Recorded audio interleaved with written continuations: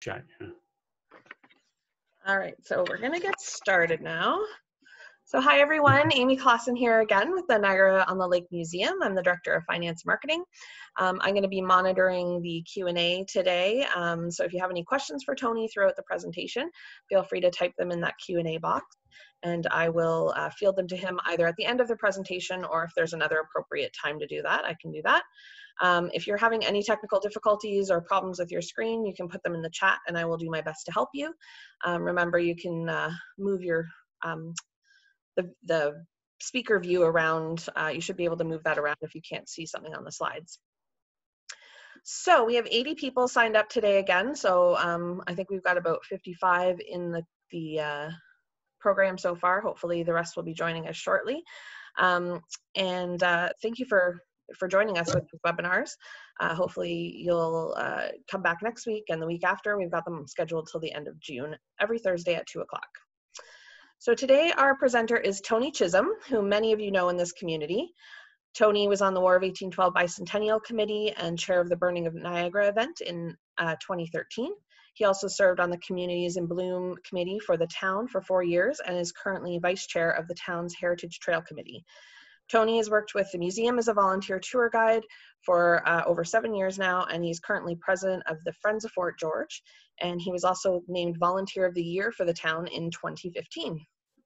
So our topic today is marathon swimmers on Lake Ontario, and Tony has firsthand experience with this, accompanying his son on a swim across the lake in 2008 and several others since then. So I'm going to turn it over to Tony. Thank you, Amy. I really appreciate that. Hi, everyone, and thanks for joining us today. And thanks also to the Niagara-on-the-Lake Museum. In my mind, this is the greatest little museum in Canada. As Amy mentioned, my background in marathon swimming started in 2008. Up until that point, I really didn't know much more about it than the fact that Marilyn Bell had swum the lake. But in 2008, my son decided to swim and raise money for the hospital for sick children. I accompanied him on the swim in August in my powerboat. It was an amazing experience, and I'll talk about what we went through and what he went through basically in my presentation a little later. By the way, for those of you sitting close to your computer, I just washed my hands, so this will be a virus-free presentation. Anyway, after Sean's swim, we stayed involved with other swim attempts. Sean became a swim master for the governing organization called Solo Swims Ontario, and I accompanied him and the swims in my boat, The Pursuit of Happiness. Together, we've accompanied perhaps another 10 swimmers on their marathon adventure over the lake. My specialty is navigation, setting a true course I consider to be vital for these swims. Sean's expertise, my son, is as a swim master in planning and the safety for the swimmer. Okay, I wanted to start with Marilyn Bell's swim because that's the beginning. Marilyn Bell was, of course, the first person to swim the lake, and her story is that of a true heroine. Her story is full of adventure and determination. In the early 1950s, I'll just read this, marathon swimming was a very popular sport, and it was a continuation of the distance swims along the shoreline of the CNE that have been going on since 1927. So this is a very old tradition in Toronto. The lake has a wicked ability to invert temperatures after a north wind, and the temperatures can drop anywhere on the lake from the 70s down to the 50s or lower. Combine that with treacherous waves and contrary currents from the Humber River, and you can quickly see why the 52-kilometer distance from Niagara-on-the-Lake to Toronto has never been an easy one to conquer. I love this front cover from the Globe and Mail that covers Marilyn's swim.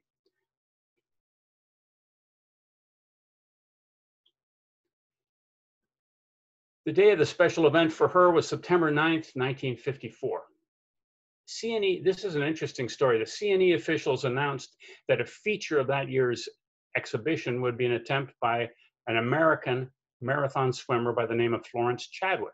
to cross the cold waters of Lake Ontario. Chadwick was due to be paid $10,000 on the successful completion of the swim. It seemed a sure thing since she held a total of 10 world swimming records. A contract was subsequently signed and confirmed that the American would be the only one entitled to the prize money. When Chadwick decided to commence her attempt, it was after 11 o'clock on September the 8th. There had been a storm the previous few days. So this is 11 o'clock at night. It's in the dark. Meanwhile, two Canadian women swimmers were lurking in the nearby woods. One was a well-known local swimmer, Winnie Roach, and the other a virtually unknown Toronto schoolgirl, Marilyn Bell. Chadwick was in the water only a few minutes when the two Canadians, unbeknownst to most people associated with the Chadwick attempt, entered the lake. And this is a direct quote from Marilyn below. "I thought my swim, if I finished it, would be on the back pages of the paper. So I thought I would just climb out and go home, and a few of my friends would congratulate me." Not quite, Marilyn, not quite. Marilyn's story of heroism. Her coach was Gus Ryder, and he was in a boat ahead of her. So don't forget, this was in the middle of the night. It was dark. No one knew where the other two swimmers were. Chadwick was being followed by her flotilla of boats, but after the two girls jumped in, no one knew where they were. And no one knew anything about the drama that was to unfold as Marilyn battled 4-meter waves, lamprey eels, exhaustion, and numbness. Ryder was there beside her and shouted encouragement and fed his swimmer corn syrup from a cup. These were the early days. At dawn, Marilyn had covered 22 kilometers. She didn't know it, but she'd already eclipsed Chadwick, who had become violently ill in the choppy water. When Marilyn became numb and glassy-eyed at 10:30 in the morning, the following morning, of course, Ryder took out a blackboard and wrote on it, "Flow is out." Soon the other swimmer pulled out as well. Marilyn's best friend, Joan Cook, shouted encouragement from the boat, and she started swimming again. Meanwhile, word was spreading, not only across Toronto, but across all of Canada. A flotilla of media appeared, and tens of thousands of people, literally, and eventually 25,000, gathered on shore to see her come in. Success. At 6:30 in the evening of the following day, of course, Marilyn reached her limit, and Ryder ignored her father's wishes to pull her out. He asked Joan to swim beside her friend. Driven west by the current to Sunnyside, Marilyn finally touched the breakwater at 8:06 p.m. Because of the currents, she had actually swum 64 kilometers. Pandemonium broke out as Marilyn came ashore, the undisputed heroine of all of Canada. Proud Canadians showered her with more than $50,000 in prizes and gifts. There's another great picture of Gus Ryder writing instructions to Marilyn. Marilyn Bell today. Marilyn has come to Niagara-on-the-Lake in the past few years as the governing organization Solo Swims Ontario updates the swim plaque here in Niagara-on-the-Lake with that year's successful swimmers. I've met and talked with her for the past few years. She's a tiny but very impressive lady who actively supports the marathon swimming community today. She's full of energy, especially for an 82-year-old. To her credit, Marilyn still keeps in touch with Cross Lake swimmers and comes out every year as this plaque is dedicated. What about today? These quotes are from a book by Laura Young, who wrote Solo, Never Alone. And this book, it's a great book. If you want to get it, it's available at the museum. But I like these quotes. I particularly like these quotes and pulled them out. Swimmer versus lake remains the one human-lake interaction where the lakes are in charge. There can never be a guide to swimming across a Great Lake. Everyone who steps into Great Lake waters, relieved at last just to be doing it, shares the true intention of swimming over the curve of the earth to the other side of the inland sea. Well, that was very poetic. Despite all of technology's advancements, a crossing finally comes down to one swimmer wearing nothing but a bathing suit, goggles, and a cap against all the elements. A human being who is virtually naked and alone. it all comes down to the luck of the weather. And as Sean and I have done many of these swims, we say the same thing. Despite the swimmer's ability, it really comes down to what the weather conditions are and the days they select to do the swim.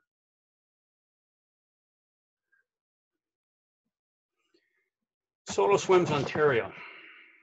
After 1974, all of the swims going across Lake Ontario and the other Great Lakes are regulated by law by an official organization called Solo Swims Ontario, SSO.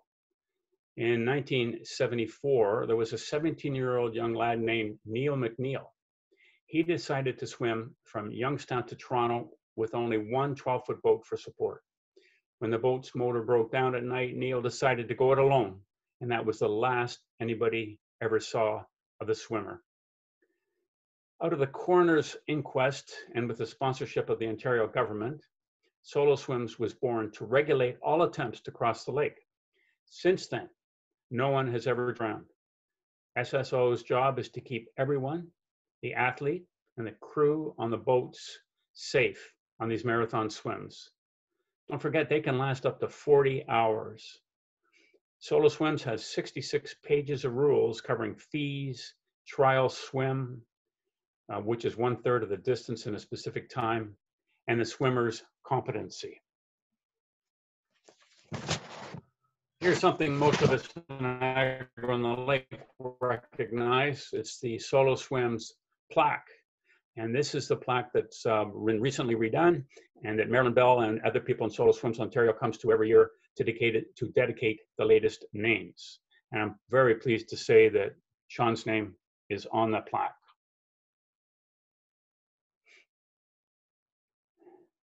So these are most of the questions people have.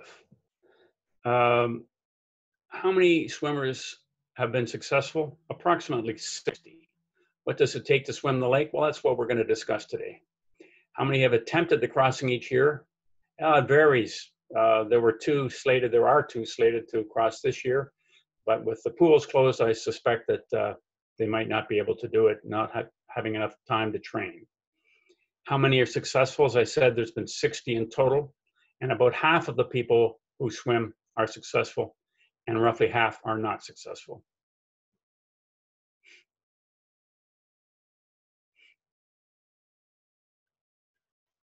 Let's use 2012 as an example of the number of swimmers and the swimmers who have attempted to swim the lake.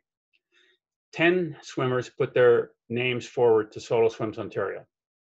7 swims actually happened. 3 were completed successfully. But by comparison, and this is, I think, a very interesting comparison, 180 people swam the English Channel that year. The distance from across the lake from Queens Royal Park here in Niagara-on-the-Lake to Marilyn Bell Park in Toronto is roughly 52 kilometers or 32 miles. However, many swimmers swim much further, having been blown off course several times during their attempt.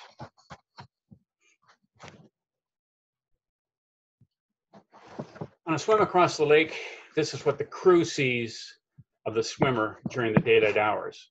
I remember I've been accompanying most of these swims on my boat, so this is the kind of stuff that I and the other people on the crew have to go through. And it's quite a different experience than the swimmer's experience. Don't forget, the average swim length of time is about 20 hours, so that's always overnight. So you have to stay awake the whole night. The whole crew has to stay awake. There has to be food available, coffee to keep people awake, and a rotation of sleeping and kayaking next to the swimmer.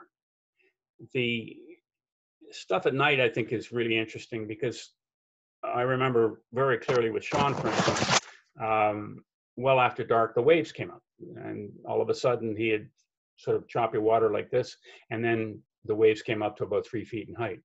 So all he's got for identification in the water, everything's pitch black. Of course, there's no lights. All he's got is a little LED light under his swim cap.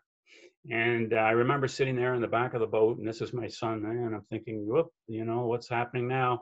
The light would come out of the water for a few minutes, or for a few seconds really, and then disappear as he went down below a wave. So it was a very, I don't know, interesting time period for a parent to watch a child swim across the lake. Of course, he wasn't a child, he was 40 years old at the time. So there's a picture of Sean. I helped him successfully cross the lake, as I indicated. His date of the swim was August the 15th, 2008, 4:30 in the afternoon. I started in Queens Royal Park, and just over 19 hours later, 19:23, I believe, he climbed up a ladder in Toronto Harbor. Those are the straightforward facts, but the story, of course, is anything but straightforward. His training through the winter of that year, and that was, I checked with him recently, he trained for 18 months in preparation for this. It consisted of thousands of lengths in a pool, accumulating once in a month with a super long swim of up to 7 hours. 7 hours at one time in the pool, never leaving the pool. Back and forth, stopping only for food. He persevered where many would give up from boredom or frustration. He said one of the big problems was finding a pool that would allow him to swim for 7 or 8 hours at a time. The marathon training sessions that test strength and endurance are essential preparation for the challenge of swimming this 50 kilometers in cold, dark, and treacherous conditions.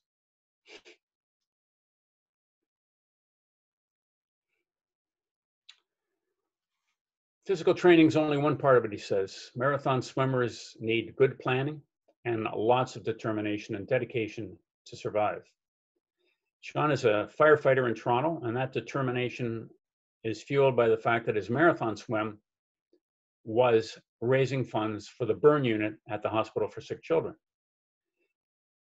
At the end of his swim, when we presented a check to the Hospital for Sick Children for over $15,000, Sick Kids Foundation President Michael O'Mahony, in a letter, told him, when a gift like yours is reinforced by passion, energy, and commitment, it transcends everyday philanthropy. Yours is such a gift, and for that, I am very grateful. Soon after Sean hit the water, we saw storms moving across the other side of the lake. And that's one of my favorite pictures. Because these thunderstorms are what every swimmer is afraid of. Under solo swim rules, if the thunderstorm comes too close and you can hear thunder on several occasions, you are obligated to pull the swimmer after all his training out of the water. A few hours later, Sean was swimming through high waves, as I mentioned, and treacherous rollers created by the winds from these storms. In the power boat, never far away, and I was in the power boat, and there were 2 other Zodiacs and a 30-foot sailboat. Practically all of the crew during the wave height were fighting seasickness. The waves came out of the north and head on, pushing Sean back and making him work much harder earlier on than he had planned, of course. Then the long black night, sometime after midnight, the water calmed and Sean's speed picked back up.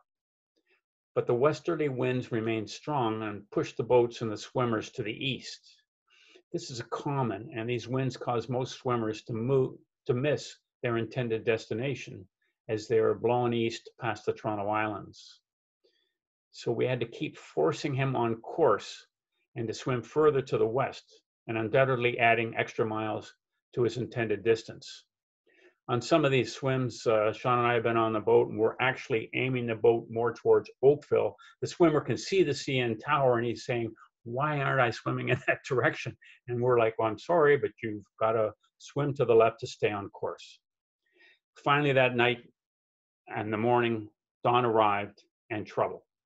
Sean swam into an inversion of cold water.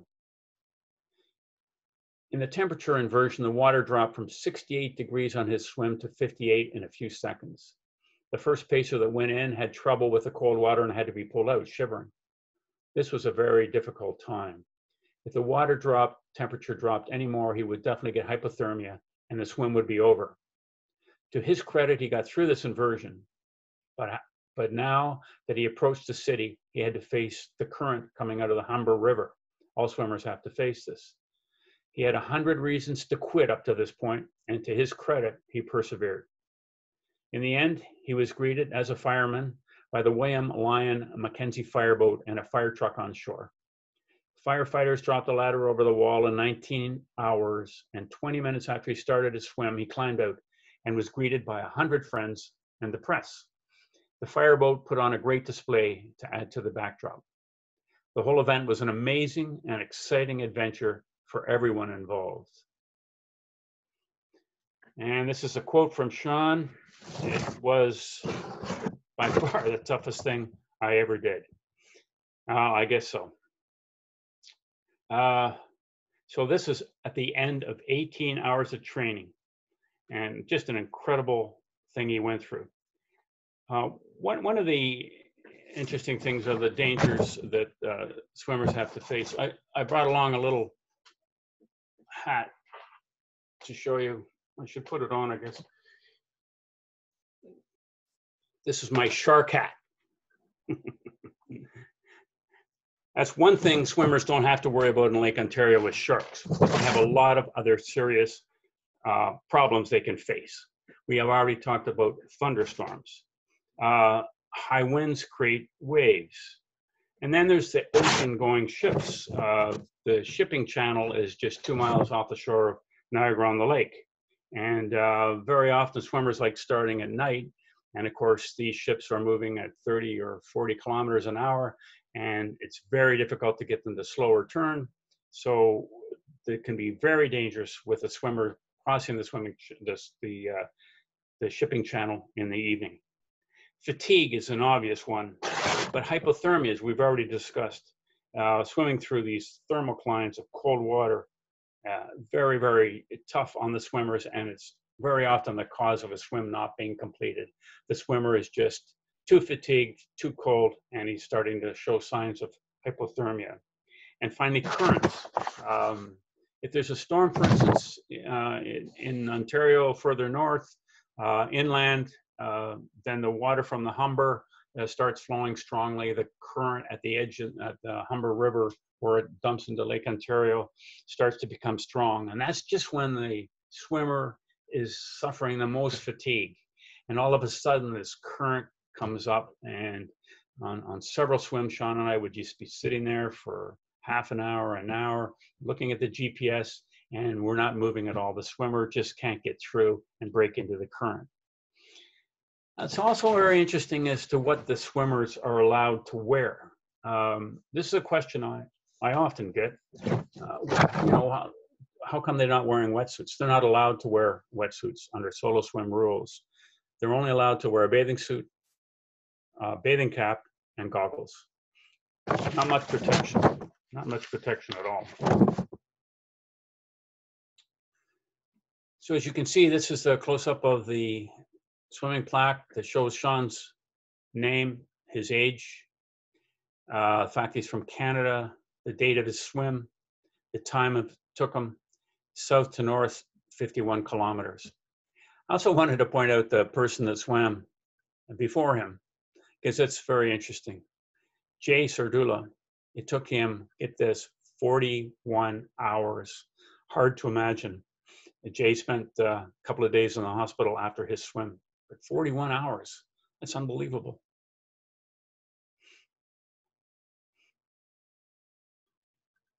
Canada has a shining history in marathon swimming, starting with Marilyn Bell. All these swimmers talk about are waves, cold, currents, and unpredictable weather.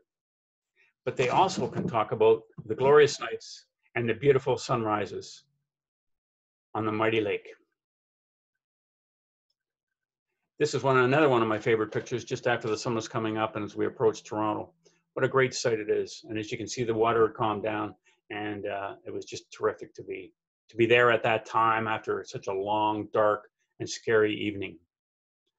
Brian Finley, he's head of SSO Solo Swims of Ontario.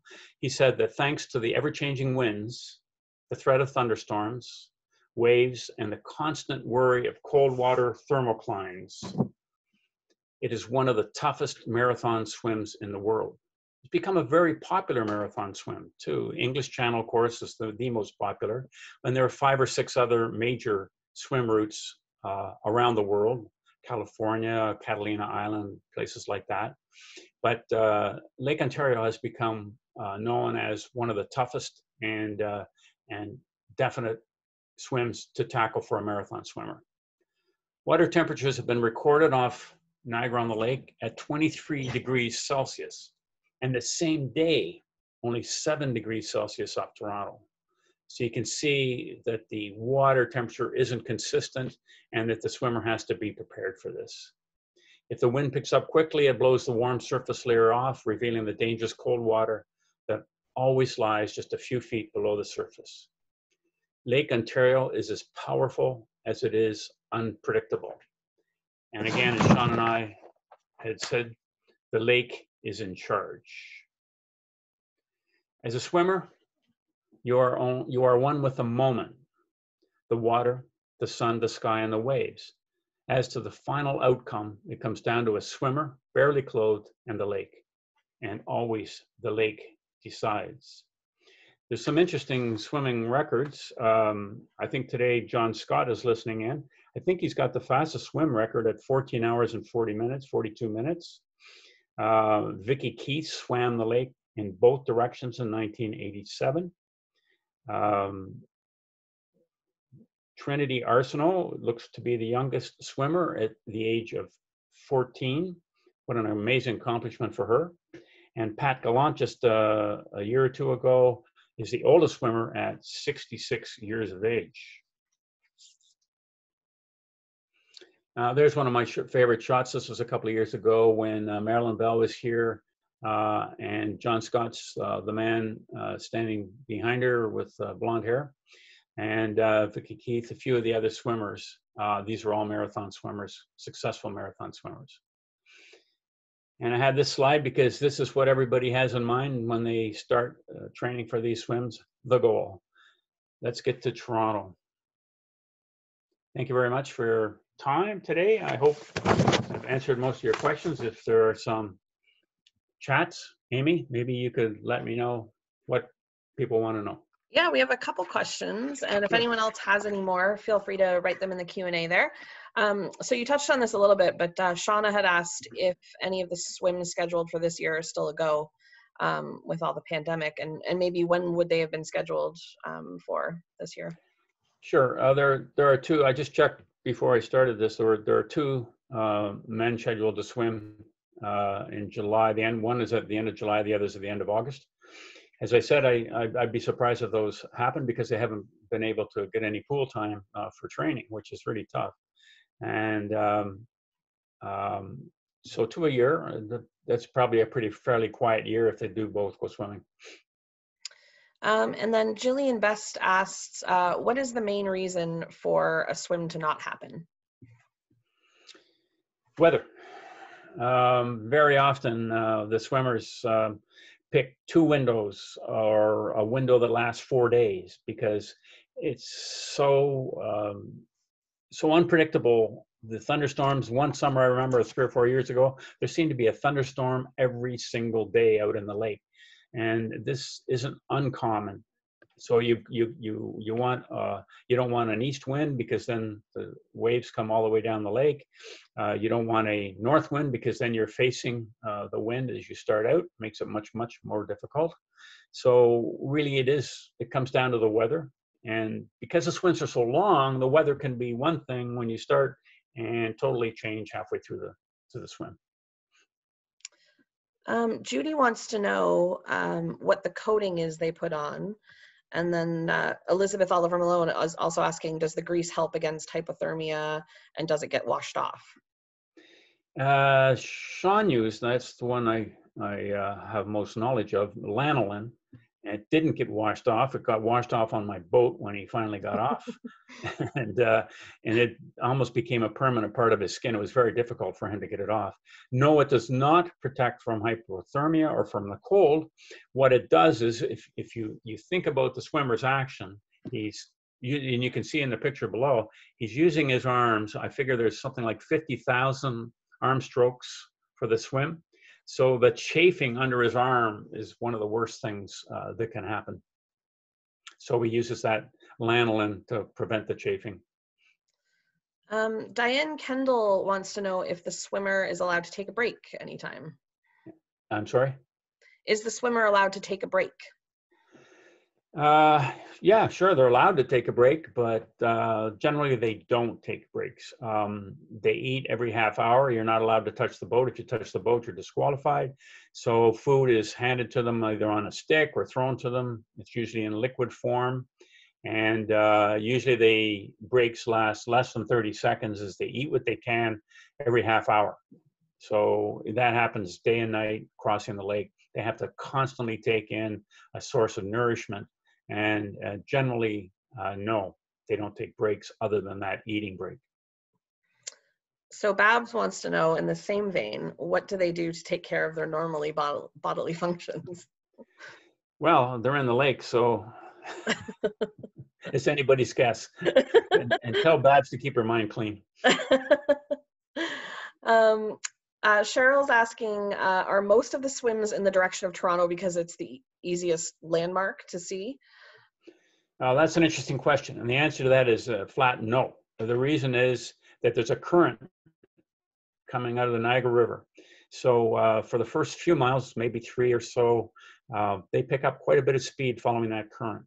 That was one of the navigational problems that I had to face, is how to take full advantage of the current for as long as possible before actually heading towards Toronto. So when the swimmer comes out of the Niagara River, I found the most effective way is to keep them just a couple of miles offshore, but starting to head west along the shore where the current is. And then when the current starts to dissipate, then turn towards the city and do a straight course for Toronto. So the main reason they swim from Niagara-on-the-Lake to Toronto is to get that help from the current. And if they were swimming in the other direction, they would get hindered by the current. Judy Killian wants to know, can you speak to the role of the packers? How many are there? The people on the ships, on the boats? I think the crews? Yeah, the crew requirements are a minimum of probably 8 or 10 people. A lot of these swims will be as many as 15 or 20 people. There's usually a doctor on board, somebody who knows CPR. There's the coach. There's a group of 2 or 3 to feed the person, get the food ready. There's navigational jobs to do.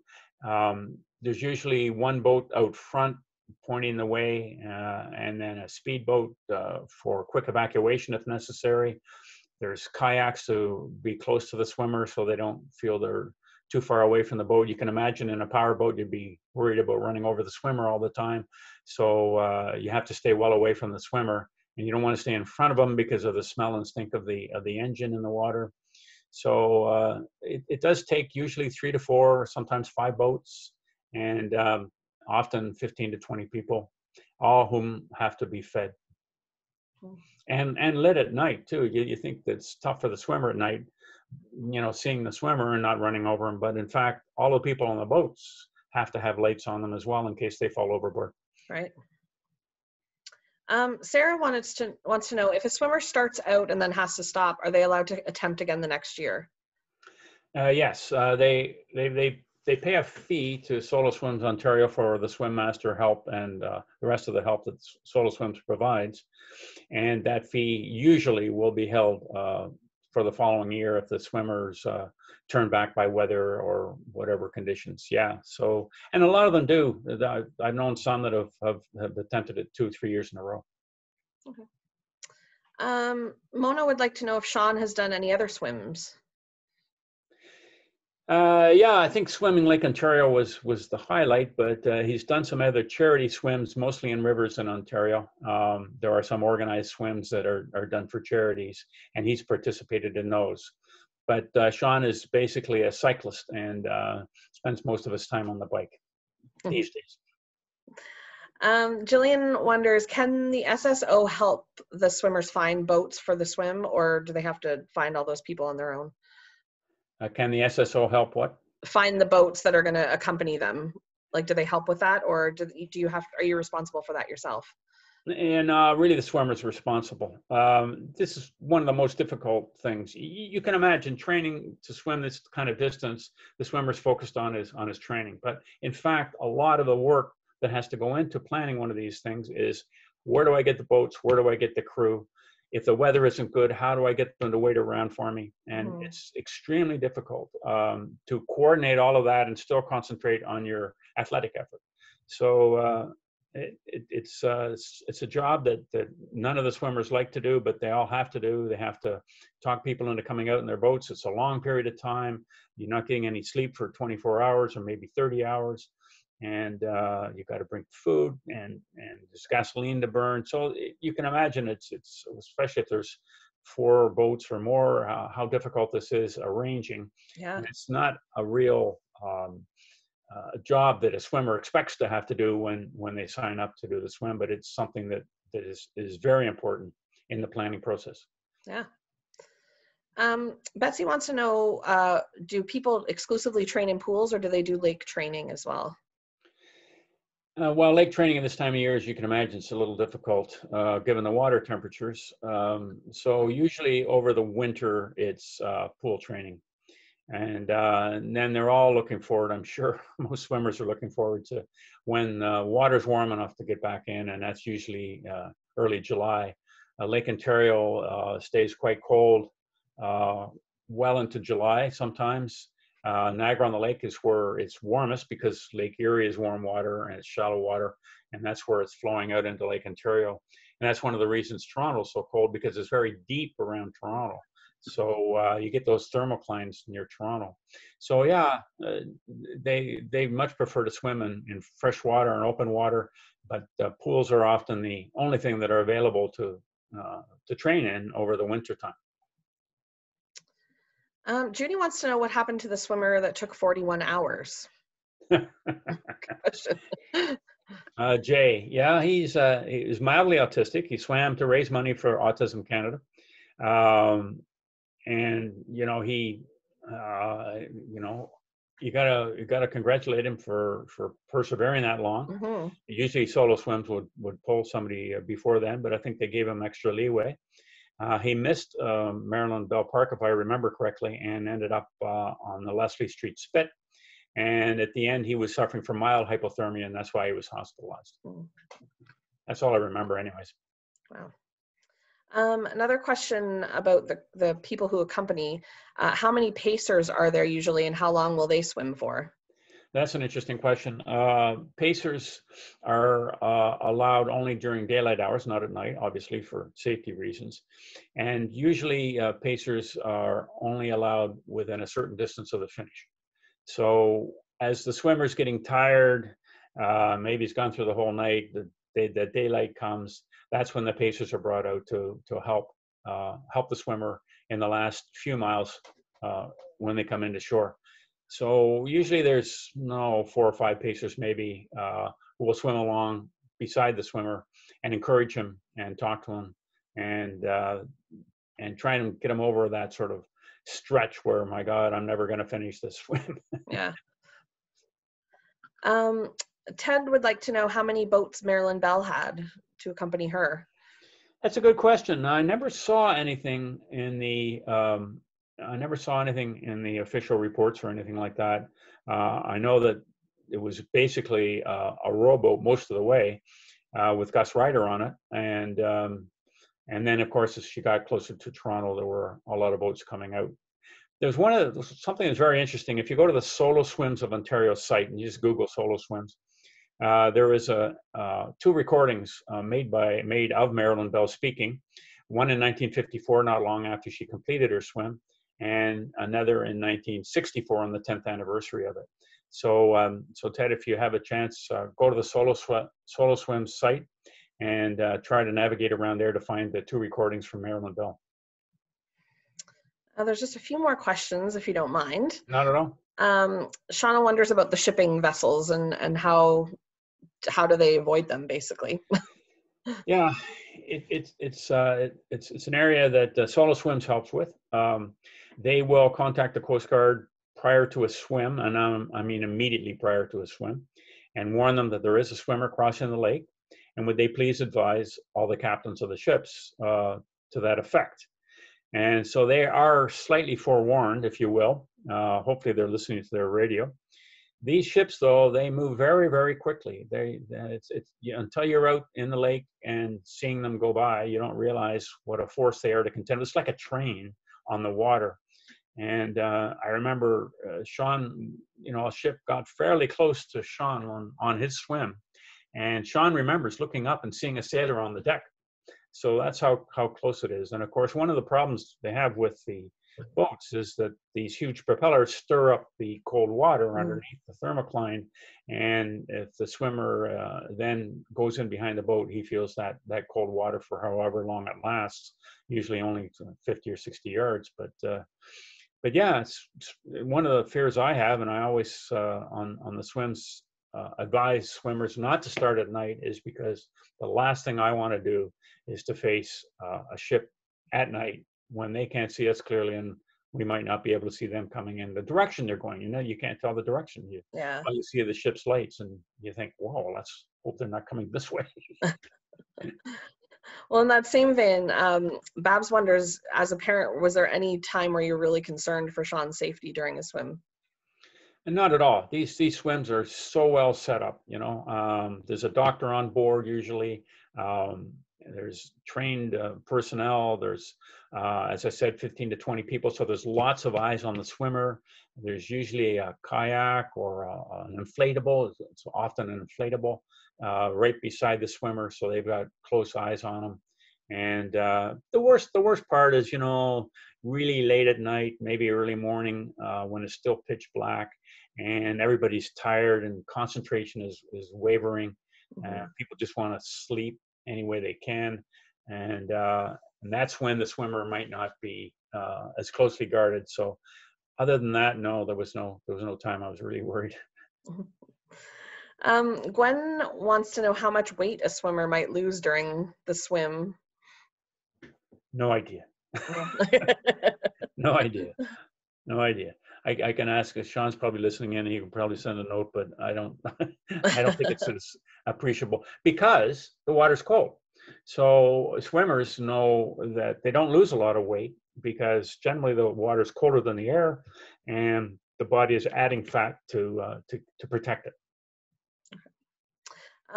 Julian wants to know if the rules allow two swimmers to go across side by side ever, or is it strictly, I know that organization solo swims, but is there maybe others that have done tandem swims?